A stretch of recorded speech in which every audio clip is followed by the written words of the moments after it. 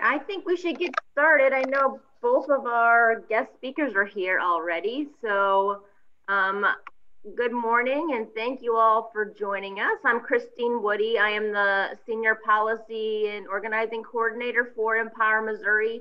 I help coordinate our food security work and our criminal justice reform work. And we are here today to talk about our food security work that we're going to be doing now and in the future. So thank you all for joining us today on this crazy week. I'm so happy that you're here. Let me share my screen. Yes, and I actually just got a message from Caitlin to see if she could go first. So we'll just switch things around a little bit and let her give us a quick update from the department. So let me just share my screen real quick.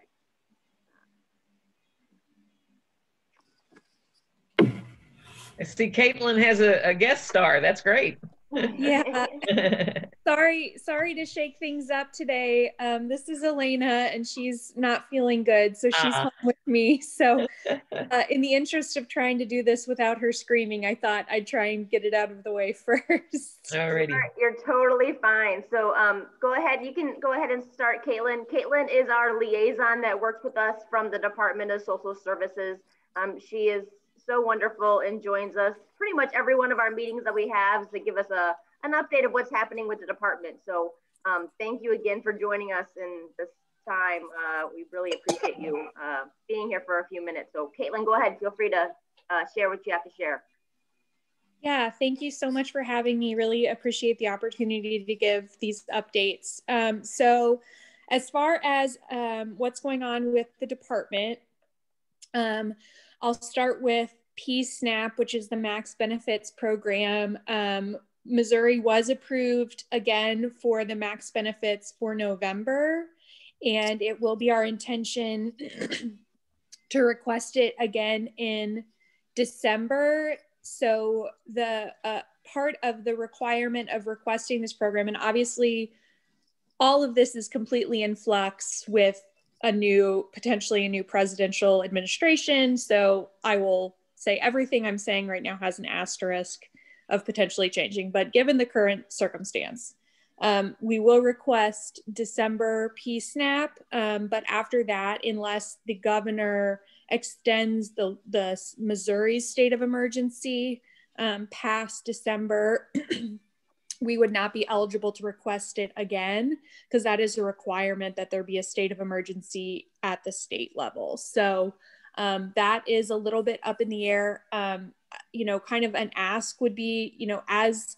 you guys have interactions with participants, we're trying to figure out how to communicate that the last few months have not been normal. And I know that if and when this program goes away, that can be a really significant impact on households' budgets. And so trying to prepare people that might not go, it won't be forever, but we don't know how long it will be. And it's really, really hard timing wise, given all the moving parts, to proactively prepare people for that change.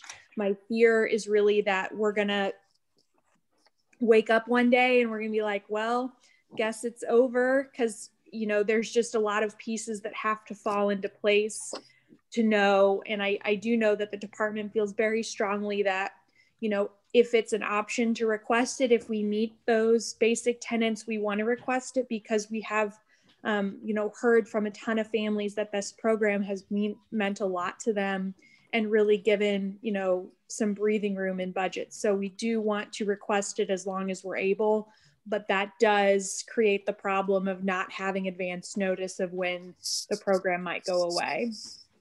The other program that I wanted to give an update on was PEBT, which is the program for children who are eligible for free and reduced lunch at school.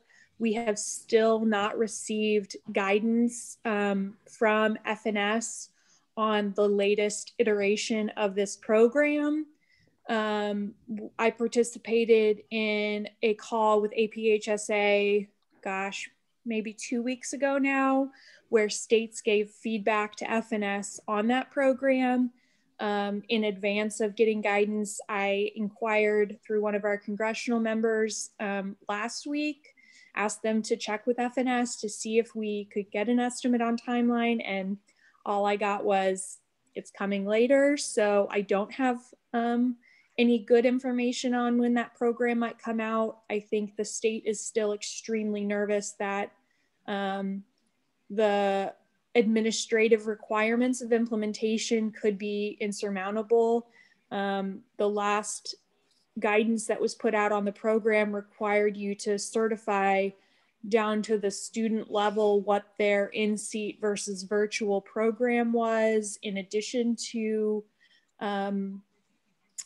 whether they were just free and reduced lunch eligible. And we know that in Missouri, there's no uniformity as far as in-seat, out-of-seat learning. It's down to the school level.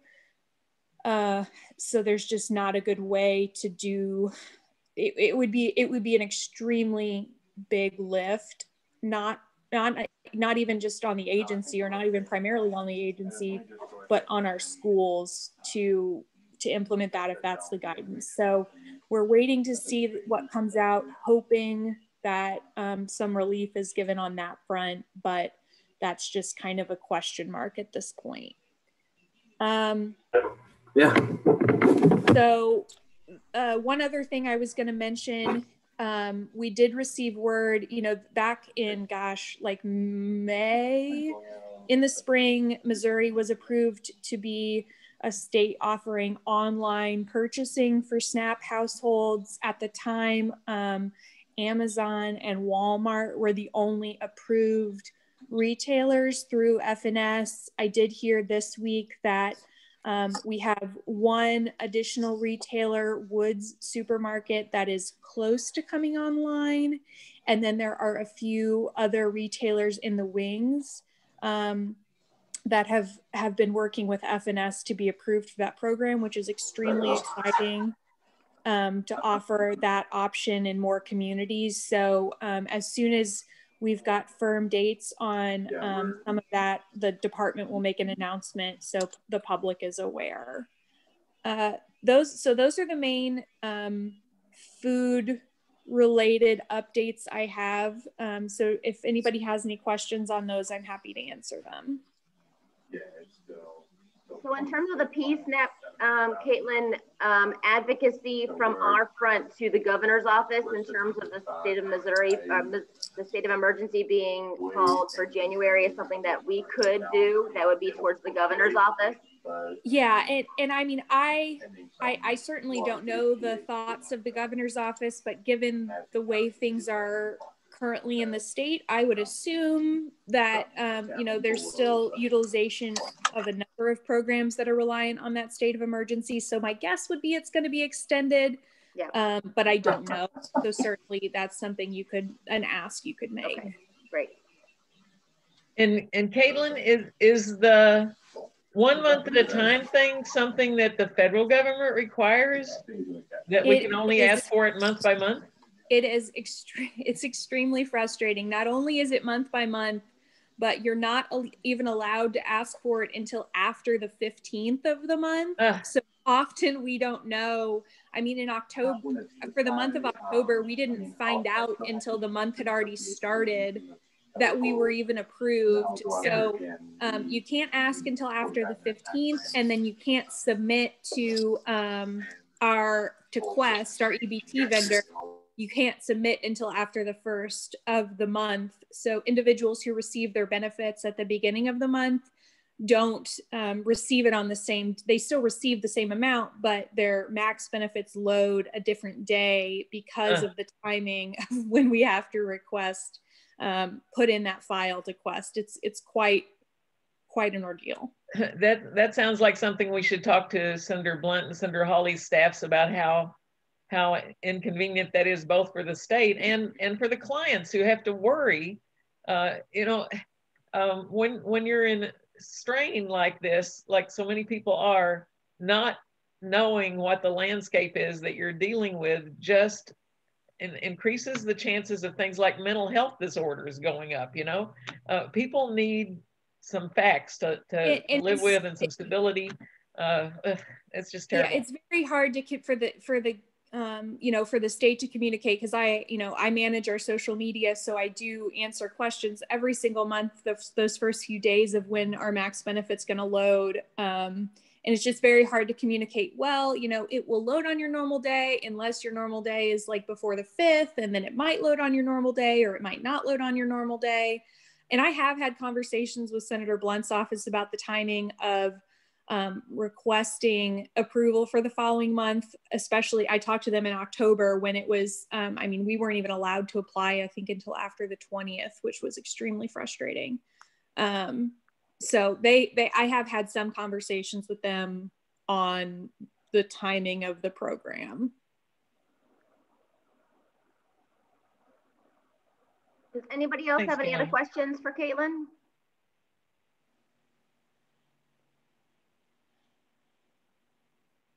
All right. Thank you so much, Caitlin, and I hope your little one starts feeling better. Thank you. And if anybody has any questions they think of, I'm going to drop off, but feel free to share my email in the chat. If anybody has questions, they can email me. Wonderful. Thank you. Thank you. Bye. All right. Let's move on to the next guest speaker that we have on our call today. I chatted with Jen a month or so ago. She is with a company called Propel. They have worked really closely with FRAC and other of the national advocates that we work with.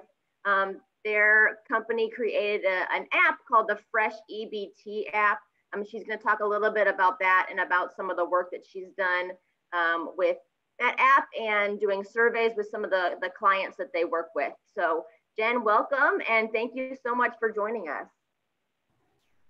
Thank you so much, Christine. I'm really happy to be here with everyone this morning. I was trying to figure out how to turn off my iMessages because I'm sure, as everyone else on this call, is involved in multiple text threads.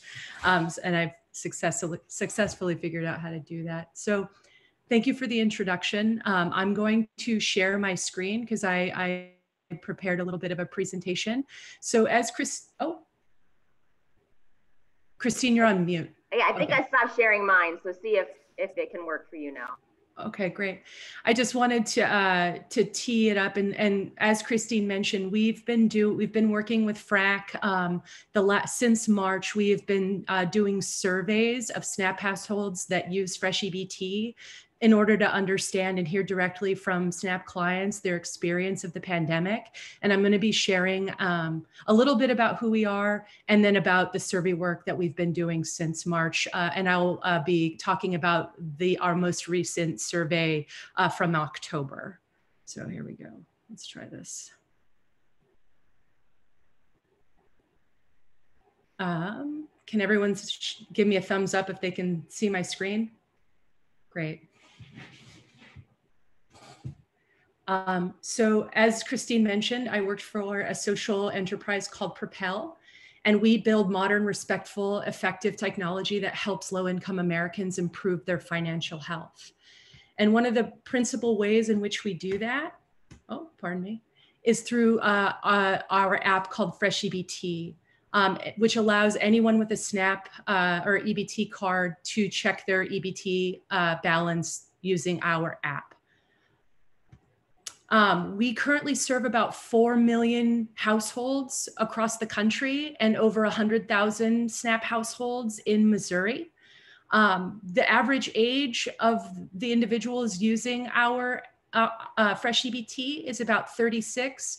85% identify as female, and 87% have one or more children in the household.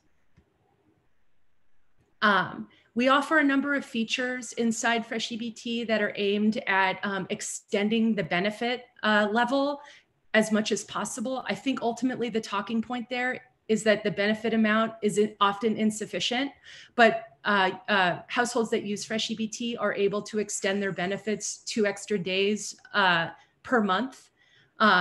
We offer a coupons feature, and then we also offer a jobs feature where we work with local and national employers to make job applications mobile phone friendly.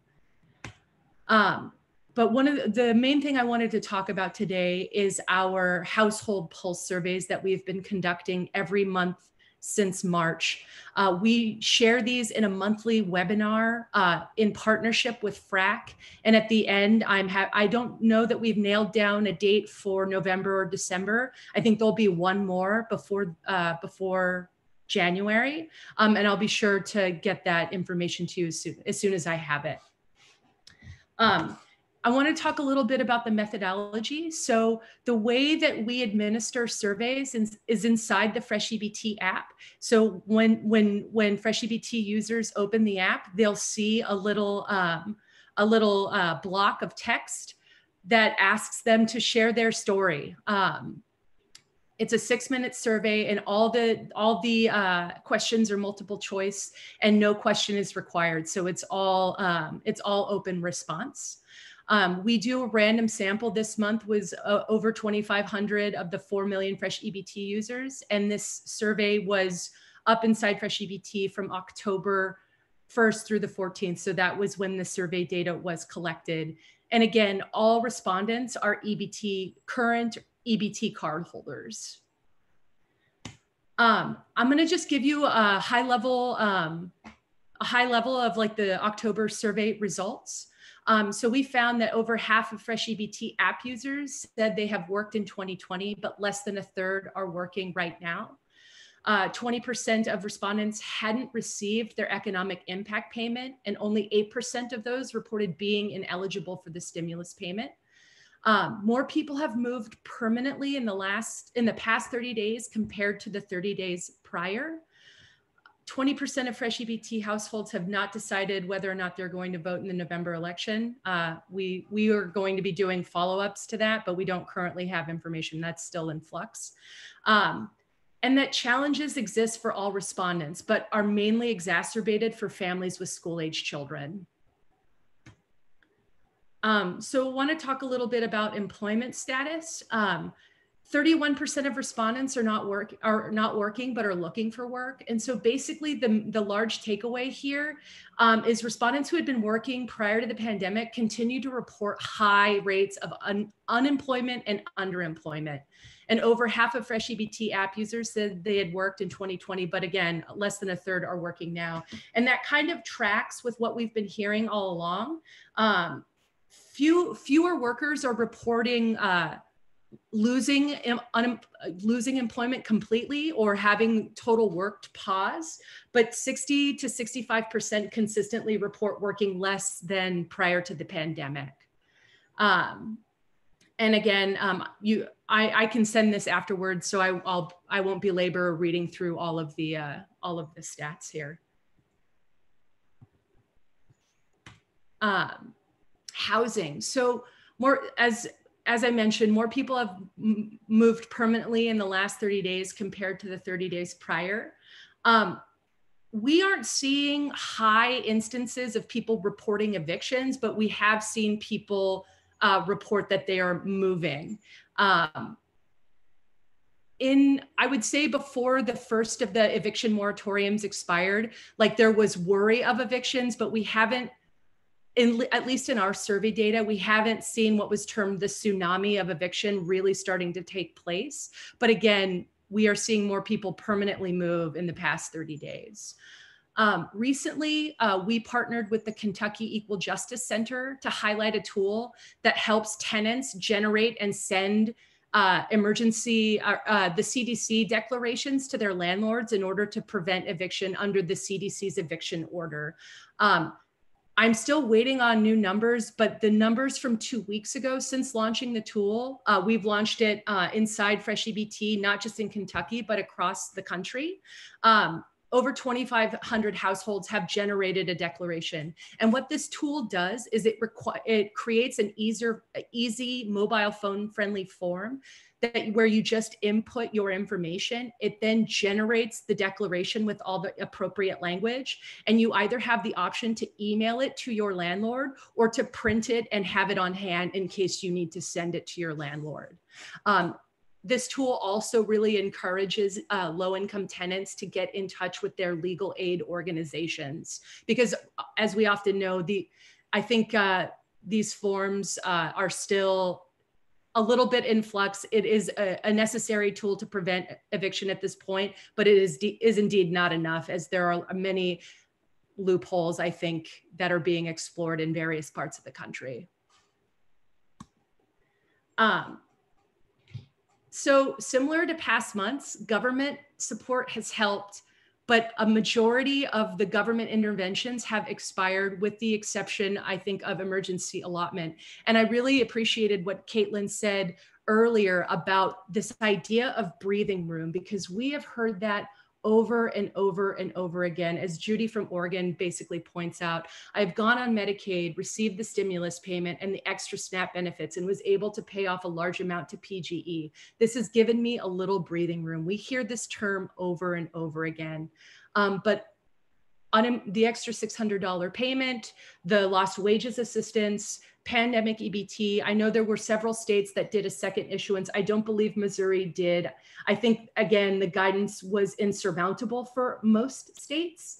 But when these benefits were happening, they really made a big impact. And now that they have expired, it's leaving a lot of families in crisis.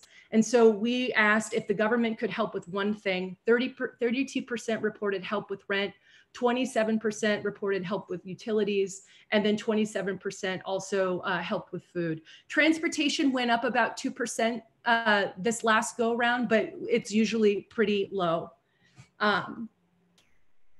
So again, as I mentioned, families have had to make impossible choices in the past 30 days. And the big takeaway here again is more support is needed, especially to cover everyday expenses. 45% report eating less, 43% of respondents haven't paid a bill, 35% have skipped meals, and so on. And 53% think that the money that they have on hand right now will last them 1 to 2 days. And 54% are running low or do not have the things that their households need, like food and cleaning supplies. And families with children seem to be disproportionately impacted as well. Even though they have reported to be working more, they are also more likely to have borrowed money or used credit to cover expenses in the last 30 days. They have skipped meals. They have 3 days of cash on hand or less, and they're running low on everyday items and like household products and cleaning supplies and food. And they also report spending more than $200 to $300 a month on food, and that does not include their SNAP, WIC, or PEBT benefits. So challenges for families with school-age children have been exacerbated, we found. But there's a lot of resilience too. We've heard from families in Missouri about the help that they have extended or the help that has been extended to them. And I'll just read through these quickly. I've helped others with toilet paper or other essentials when I have had extra. Dawn from Missouri. A friend does everything she can for me, getting me around to the store and to the doctor's office. She declined to leave her name, but she is also from Missouri. My brother let me and my 2 children move in with him. Irica from Missouri. So we're seeing families really and families and communities really band together, but in the absence of government supports, families are having to make impossible choices. And even in the face of all of that, people are helping each other out. But again, I think it belabors the point that government supports are still very much needed. And when they were in place, they made a big difference for families. We have not posted the October survey results on our website yet. These are the ones from September. I will send the link along that will have our October survey results that you can peruse at your leisure. And I think that we are putting the past survey results up as well, so you can do some comparison. But with that, thank you so much for having me today. I very much appreciate the opportunity to participate in this call, and I'm happy to take any questions. I know that was kind of a lot. So I know sometimes folks need a moment to sort of digest those numbers. And again, I'll follow up with all this information. That's wonderful. Thanks, Jen, so much. Yeah, does anyone have any questions?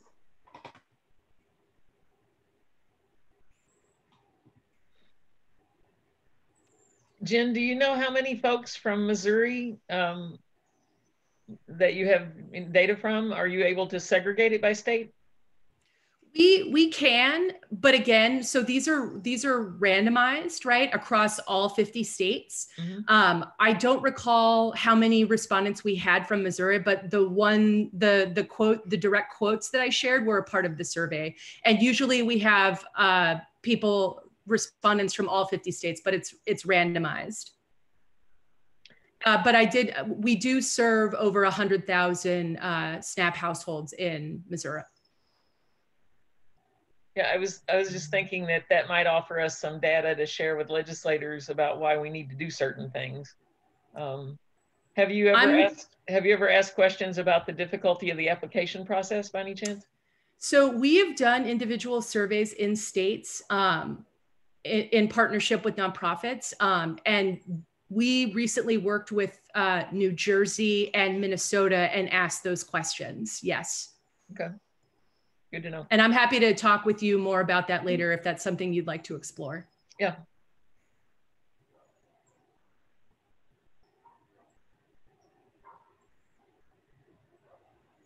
This is Vicki. I'd like to ask a question as well. Do you collect demographics such as how many people with disabilities in the household are receiving or receive SNAP benefits, the ones who participate on your app? So we do a general demographics survey twice a year, and it's all self-reported. So our app does not collect any personally identifying information because we have pretty stringent data privacy policies. So we do these demographic surveys. The last one we did is in July. I don't recall, but I can follow up with you with that information. Thank you. Sure.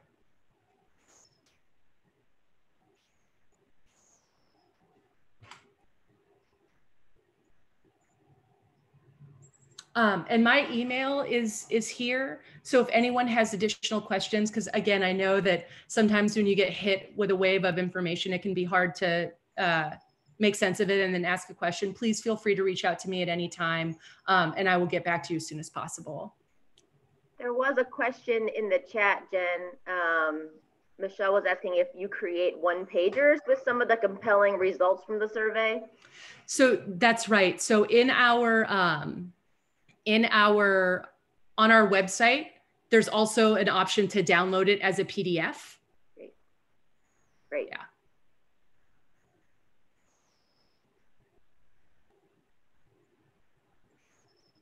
Wonderful. Well, if no one else has any questions, thank you so much, Jen. I really appreciate it. And I will be back in touch to get these slides to share with everyone and make sure that they have the website and all of that so they can go and get some more information if they need it. Wonderful. Thank you, Christine. I'm going to hang on and stay for the rest of the call, but thank you very much. I very much appreciate the opportunity. Great. Thanks, Jen. All right, let me see if I can share my screen again.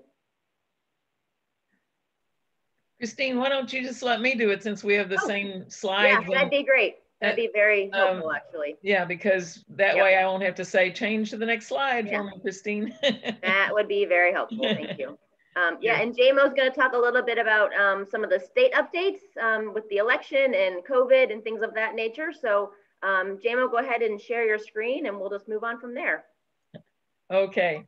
Well, the first thing I'm going to share with you is we had an election on Tuesday, as you're probably aware. And so we're starting to figure out some things about what our next legislative session will look like. And there were elections in the House majority and minority caucuses on Wednesday and Thursday.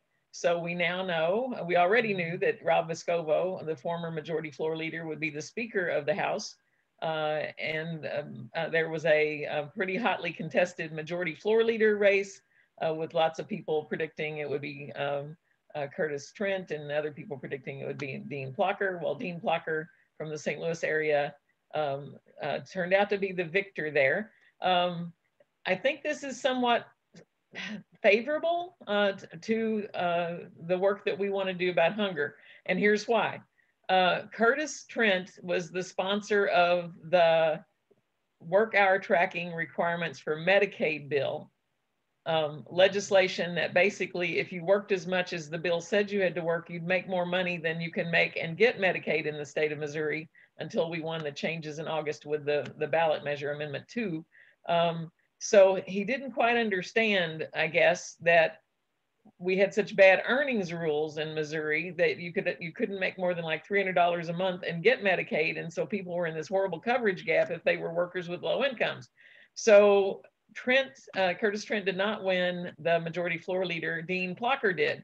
And you may recall, if any of you went to the exhibit that we did with Mazone, a Jewish response to hunger, a couple or 3 years ago at a synagogue in West County, West St. Louis County. We had a This Is Hunger big semi-trailer truck exhibit that was a very interactive museum quality display about hunger. Dean Plocker co-led the effort to get legislators to go to that. He's a Republican.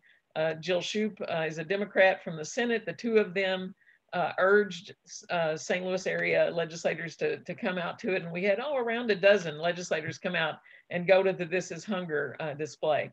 So Dean has some history of caring about hunger and working with us on the issue. So this may be a somewhat good thing.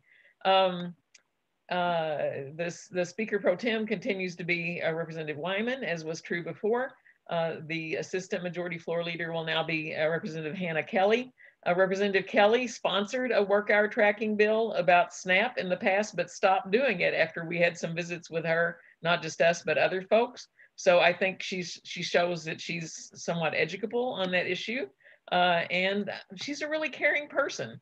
I went to visit her in her home district and found her caring for a foster child that had come out of a horrible, home situation, abuse and neglect kind of situation. And here she was with a kid on her lap that wasn't her kid. And I was just really touched by, what she was trying to do there to make a difference in the life of children.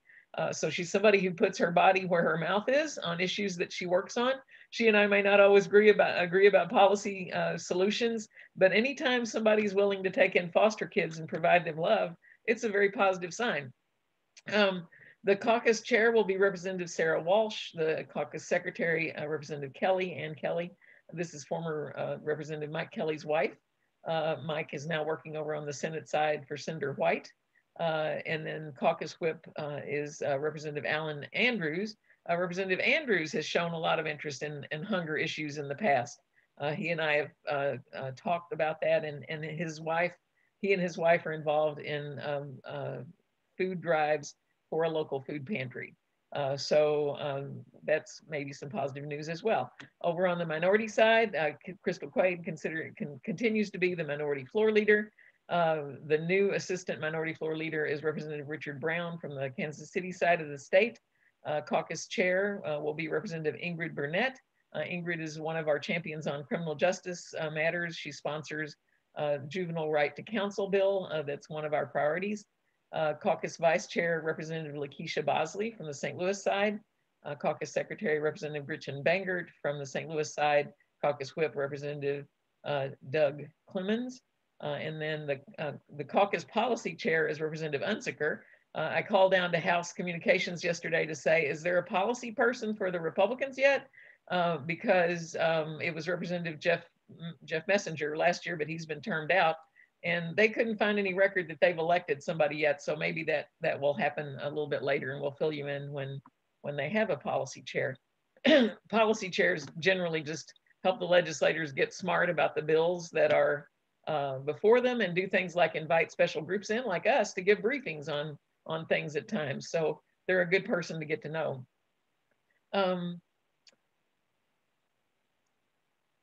Let me share now, continue with the slides that we were on.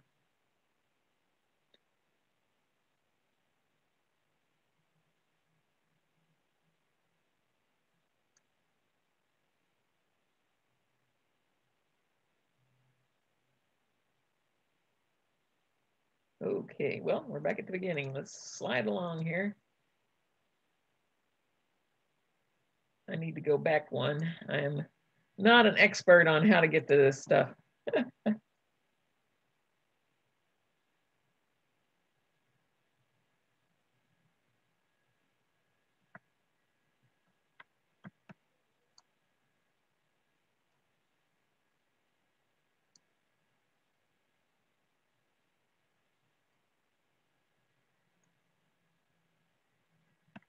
There we go. All right, so this is the slide that I want to be on, is this one here. Let me see if I can actually get it where you can see that one. There we go. I think when I say reading view, it's going to take us back to the beginning, maybe. Yep, it did. So let me click through more slowly this time. Here we go. So big concern for us. Feeding America has come out with a report in October, and it reported that before the COVID-19 crisis, more than 35 million people, including 11 million children, lived in a food insecure household. And pre-pandemic data reflected the lowest food insecurity rates that there'd been in 20 years. But the current crisis has reversed improvements. So you may know that in the latest poverty report that we work with Missouri Community Action Network on and Missourians to End Poverty on, that we've been seeing some decline in the food insecurity rate in Missouri, which is wonderful. Well, you can also track this in the Food Atlas from the University of Missouri Columbia. We were at 12% in the most recent report, which was a little higher than the national average of 11.7. So we were headed in the right direction. But unfortunately, because of the pandemic, the terrible situation that we're in, Feeding America projects that the annual unemployment rate is apt to be 10.5% and the annual poverty rate 14.4% overall and 20.1% among children. Which would mean that 1 in 6 people in the United States, 50 million, including 1 in 4 children, 17 million children, will experience hunger insecurity, food insecurity in 2020. That would raise our Missouri rate from 12% to 16.4%. We have been doing some reports periodically with the Coalition on Human Needs in DC, co-releasing data about what the U.S. Census Household Pulse Survey shows. And we know that that the COVID-19 diagnoses have been going up in Missouri, that we're having some capacity issues at our hospitals, and things aren't improving there. And we're headed into a winter that many project will be a real challenge. 40% of Missouri households had reported a loss of income since March. And in those households, 22% reported that they did not have enough to eat. 13% reported that they were unable to pay rent, and there was a huge racial disparity in how that data turned out. It was 40% of Latinx households and 20% of Black households that said they could not pay rent. I talked to 2 of the Missouri food banks this week, one on the east side, one on the west side, to see what are you seeing on the ground there and what are you hearing. And I did this partly because I was giving a report on Wednesday for the Access and Functional Needs Committee, a subcommittee of the Governor's Faith-Based Response to Disaster Committee. And I wanted to be able to tell them what's really going on. Both groups reported they were seeing an increased demand of about 40%, and that level of demand was happening despite what Jen described. There's been all of this help, right? There's been the higher, the PEBT, the maximum benefits program that Caitlin talked about earlier. There was the extra $600 unemployment checks that expired, and then we had some $300 check increases, unemployment checks for a period. In Missouri, those have now expired. There was the stimulus check. Most people have spent those, and there has not been new relief passed at the federal level. There's also some talk of donor fatigue, that they saw some increased giving at the beginning, but it had somewhat fallen off. I think a lot of people have been living with a lot of anxiety, partly because this election cycle, we've just had this constant forecast of doom and gloom, and with, constant political ads that tell us the world is falling apart, and it's hard for our brains to do too many things at once. And a lot of people just been worrying. I think maybe now that the election is over, and also the holiday season, for whatever reason, makes people think about hunger a little bit more. Maybe the donors will pick back up, and that's certainly a hope. And one of the reasons that we have these calls is to get people to think about, how do we encourage more local charity, and how do we encourage sound evidence-based public policy. You need both of those things to address something as big as hunger. And then there used to be more excess in the retail system, where people could pick up things from stores, but that's dropped off because of how people are shopping. A lot of people are having food delivered to their houses, and grocery stores are doing things a little differently than they used to. And then community food drives are dropping off too, because people are afraid to go out and interact with each other face to face to have things like a community food drive. A final issue that was described to me is that in the past, the commodity system has been able to get some things. The example that was given to me is, let's say farmers had an excess of green beans. The government could buy those green beans and get them canned and ship them to the food banks. But right now, there's been some shortages of aluminum, because people aren't buying so much fresh, they're buying canned things. And people aren't drinking so much alcohol at bars from a tap. They're drinking at home, and it's causing aluminum shortages and a different kind of resource barriers. So there are many challenges for us just now. Even the reorganization of the Family Support Division to its modern business plan that happened in 2013, it does create barriers for some folks who don't have easy access to being online. Don't have, there are parts of the state that don't have good Wi-Fi.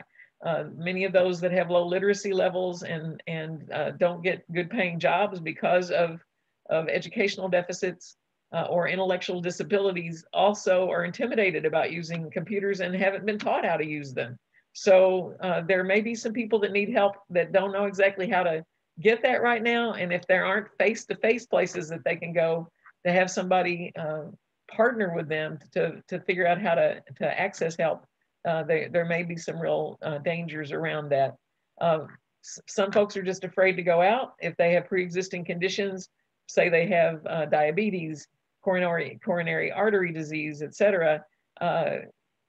You hear how much worse the outcomes are. If you get COVID and you've got something already going on with your health, it may make you not want to go out and seek help either at a food pantry or at a helping agency that could.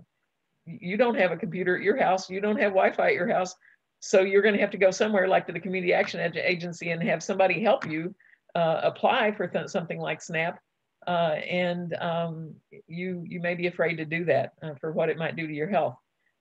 People with disabilities, Missouri has an outdated, unfair, and inadequate revenue system, and we've repeatedly cut home health as a way to help balance our state budget. So lots of people with disabilities may not have the support they need to access either charity in the local community or help from the state. And there's still a lot of stigma about asking for help. Many people are just too proud to reach out. So there are real challenges here around dealing with the amount of hunger that we're having. And unfortunately, U.S. Senate Leader McConnell has resisted passing a new robust package of help. We know that the Congress has passed one. But the House of Representatives has, but the Senate has not. And, just now, lots of people are projecting that we're going to have a divided Congress with a democratically led House and a Republican-led Senate. That could mean there'll be gridlock.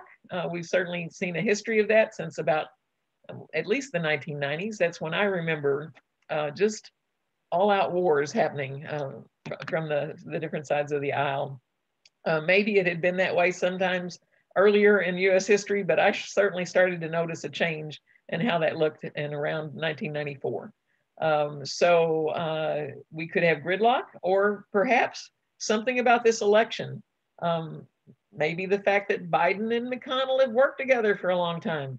If Biden becomes our president, who knows how this is all going to turn out exactly, but there might be more cooperation around things like nutrition assistance and the other aid that states so badly need. So Christine, I'm going to stop sharing the screen there so that you can talk about those issues. But before we turn it over to Christine to talk about federal issues, I want to ask you, is there a bill that any of your organizations are planning to go to the legislature about this year? Or is there administrative advocacy that you're already undertaking that we can help you, perhaps, this coalition can partner with you? In the past, we've seen some members of this coalition pursue things like some of you all have testified in favor of the bill that led to vouchers for senior citizens who had low incomes to get fresh fruits and vegetables from farmers markets. If you remember that legislation that did pass and is still, they're still working on implementing it better in our state. There's been some challenges, but some successes. There's a bill to do that for people on WIC to help those on WIC get vouchers for farmers markets. There was legislation to help with breakfast after the bell, but also some challenges about that. So the legislator that sponsored that legislation has moved into other government service at this point, so she won't be there to sponsor that bill. We've seen bills to simplify the application process for SNAP in the past, and Representative Mary Elizabeth Coleman is returning as a legislator from Jefferson County and is still interested in that issue. Is there something you're working on that you want to tell us about so that we can think about making that a priority issue for the coalition? And not just legislation, but also advocacy that you want to be doing with the Department of Social Services.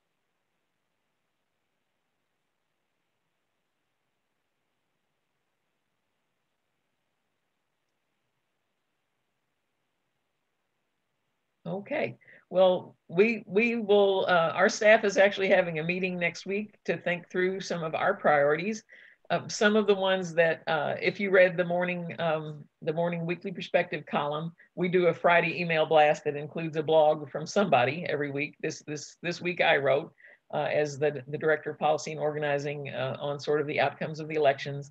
And one of the things that I said is basically, Missouri did a lot of damage to our safety net in 2015 with the passage of Senate Bill 24. Many of those things that are in that bill got suspended because of the emergency that we are in. And we need to make sure that, that those damaging rules are not applied until our state is fully in recovery, established recovery. I don't mean like the day that the emergency order ends, everything goes back to like it was. We need unemployment to drop. We need, communities to recover. We need people that have accumulated debt on things like their rent and their utilities to have got that paid down by relief before we would impose any harsh rules again. Those harsh rules were a mistake to begin with. They were based on the premise that somehow $4 a day worth of help from the food stamp program lures people into just staying home on their couch watching TV all day, and that you can't get people that have low incomes to look for work, which is not the truth. That law was built on myths and stereotypes, unfortunately, but did pass in our state, and Governor Nixon vetoed the bill, and then the legislature overrode his veto in order to impose that on our state. And we've seen tens of thousands of people lose access to food stamps because of that law. We need to make sure that those harsh rules are not imposed during a pandemic, and that they aren't imposed again. I don't want them ever to be imposed again, but if we can't stop that, we need to at least get into solid recovery before those things are imposed. That's one of the things that we probably will be working toward, as well as trying to simplify the application process. So we will keep you posted on that. Christine, I will hand it over to you.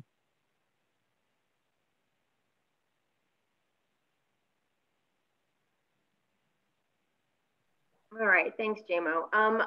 just for the last couple of minutes, I wanted to talk through a couple of the federal updates that have come down over the last couple of weeks or so. There have been 2 updates that have been ruled through the courts. Over the last year and a half or so, the administration on the federal level has tried to change a couple rules within the implementation and the administration of some of our safety net programs.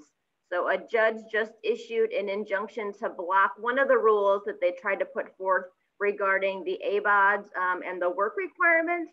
So individuals who do not have children who are on the food stamp program have a time limit and work requirements to keep accessing that program. There was a way for counties to waive those requirements if they had a certain level of unemployment. And the administration tried to pass a rule change that would not allow different counties or would significantly reduce the unemployment numbers for those work requirement rules to be waived.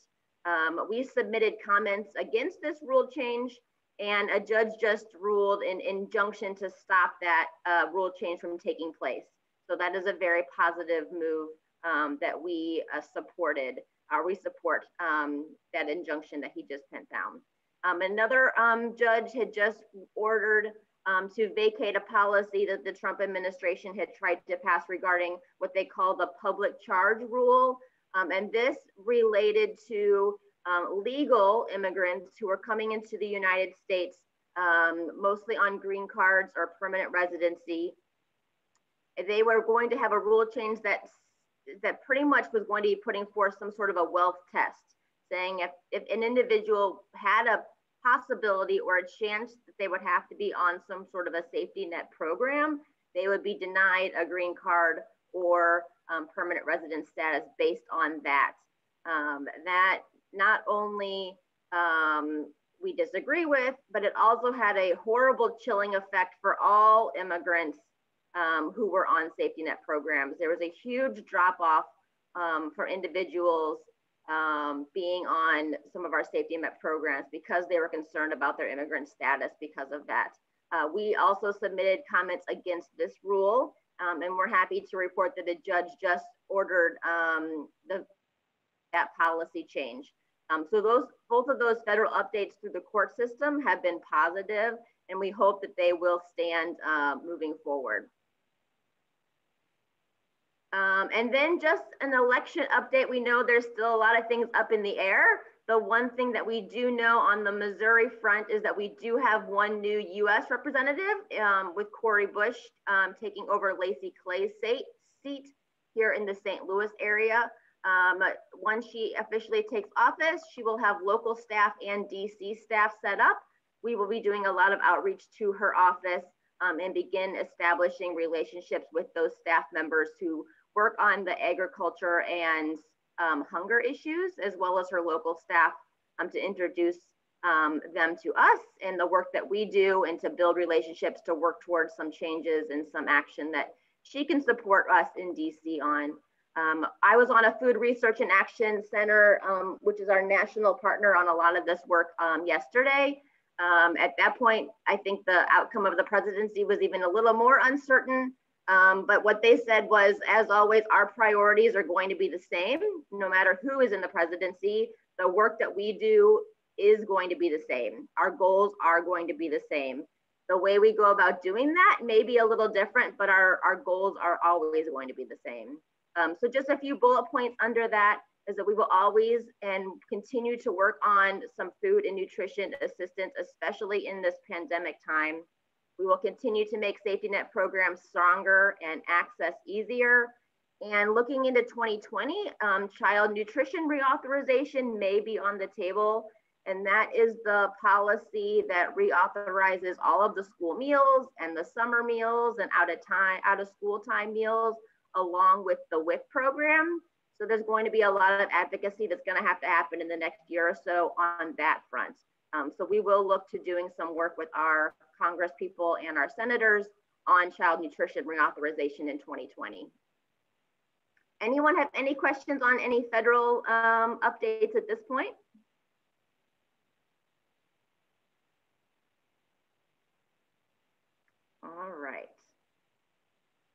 That is pretty much the bulk of the agenda that I had. We will be having a food security coalition call every month. We've settled on at this point the first Friday of the month at 9 a.m. So the next one will be on December 4th.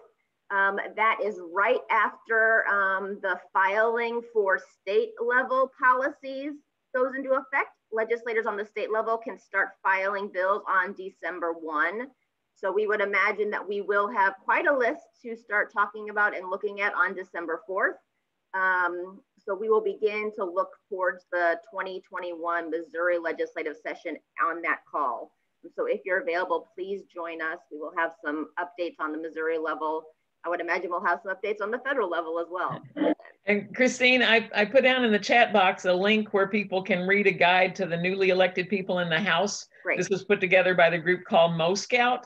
And so it's a handy little guide that lets you know who the person is, a little mini bio of them, who they're replacing, like who had the seat before them, and some contact information for them. So one of the things we're going to want to do is introduce ourselves to all of these new people, help them know what our agenda is, how we can be helpful, and start to get to know them. So that's one of the things about term limits is we have to build new relationships constantly in the state of Missouri.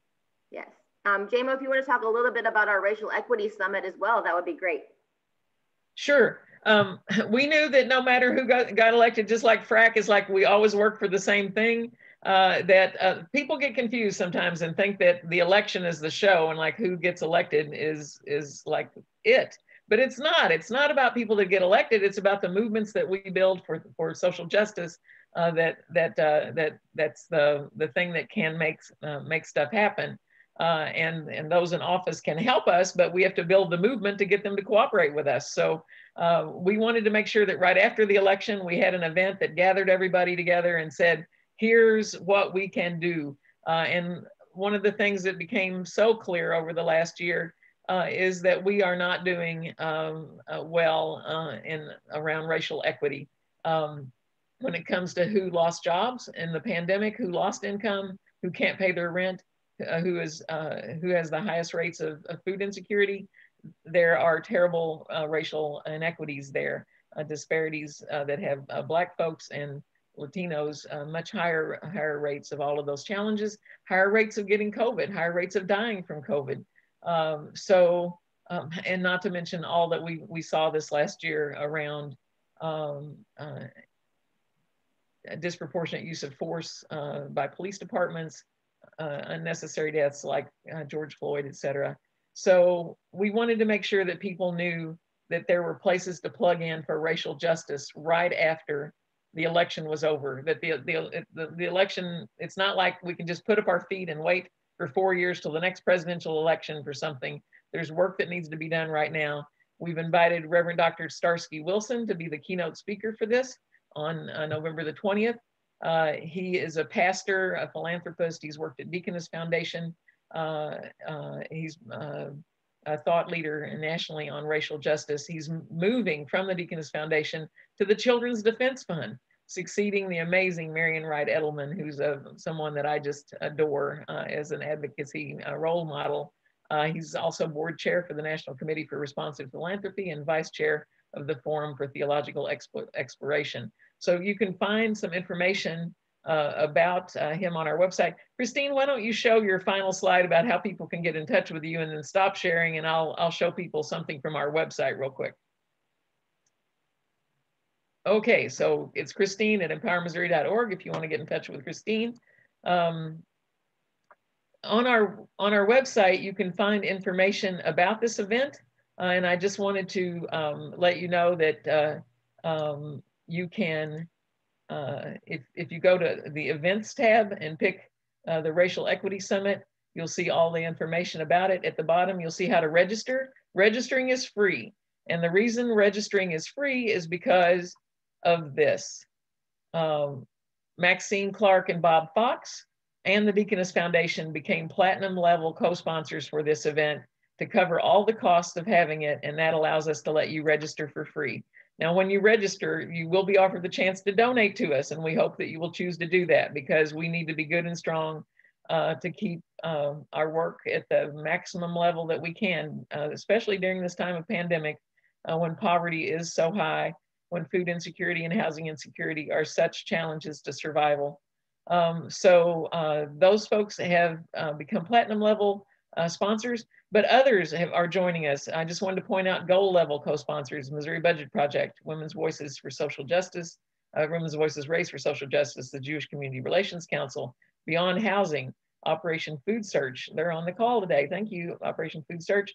Missouri Kids First, the Salvation Army, Places for People, and then silver level co-sponsors: Chestnut Health Systems, Physicians for a National Health Plan, Gateway Housing First, More Squared, and then bronze level co-sponsors: Mothers of Incarcerated Sons and Daughters and Kelly J. Berry.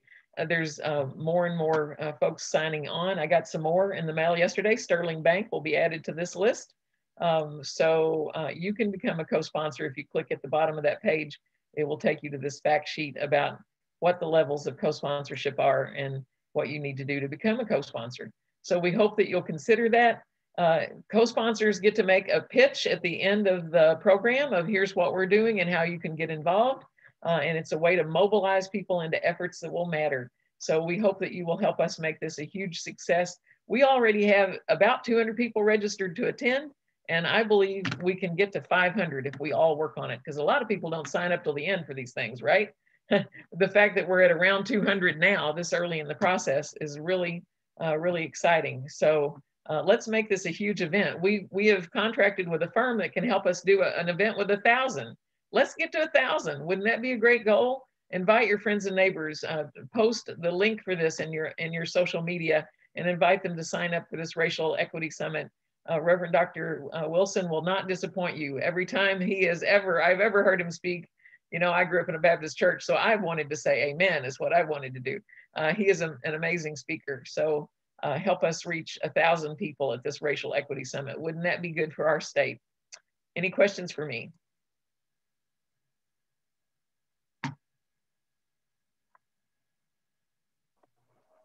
All right, okay, thanks Christine. so much, JMO. Like JMO said, my email is christine@empowermissouri.org. If you have any questions or any follow-up, please feel free to shoot me an email. Otherwise, we will come back together at the beginning of December and look towards 2021. Thank you all so much. Have a good day.